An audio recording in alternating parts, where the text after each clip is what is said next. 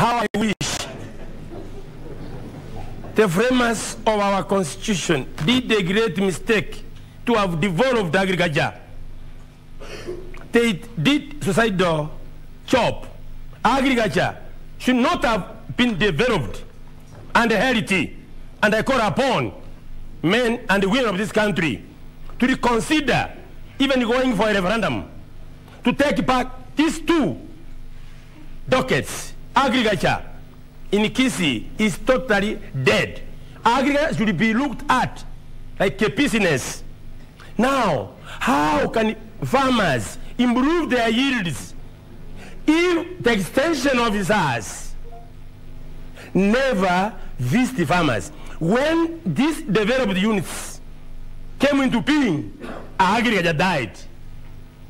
The new leadership which took office in Kisii in particular, you ask any farm around it, they will tell you they have never seen an agricultural extension officer.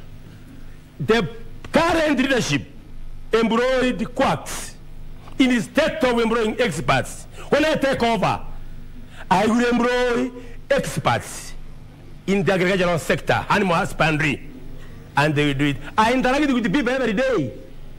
They wish agriculture would remain the national level, because a country without food sufficiency, that is a dangerous. That is a timed bomb. So there is no agriculture currently in Kisii. So first we empower farmers by giving them education. From there, then we will talk about how to give them loans. But currently, they have never seen, for the last 10 years, the people who have been given a responsibility in the agriculture sector, they don't know anything. I'm talking